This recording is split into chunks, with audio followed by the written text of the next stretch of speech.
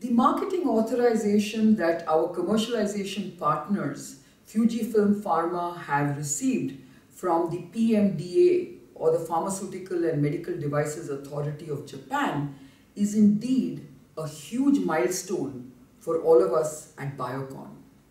For it basically endorses the high quality of our biosimilar Glargine, which is now going to be made available to Japanese patients through our commercialization partners, Fujifilm Pharma.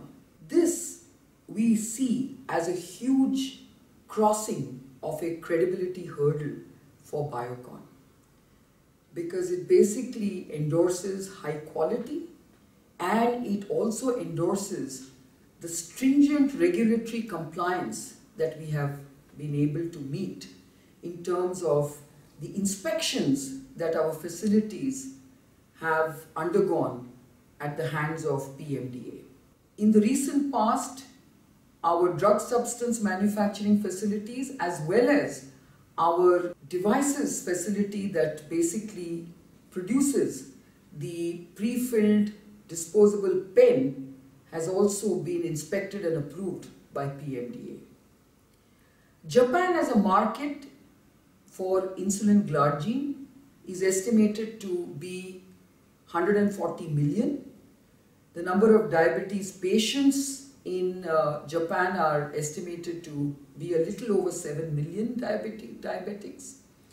And as a company, we see ourselves as having the opportunity, along with our partners Fujifilm Pharma, to make a big impact on diabetes management and to the cost of diabetes treatment through this biosimilar insulin glargine.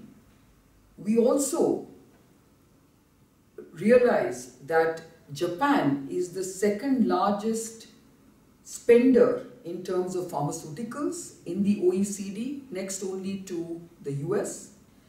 And the Japanese government and health authority are very keen to see a reduction in healthcare spends through the entry of biosimilars.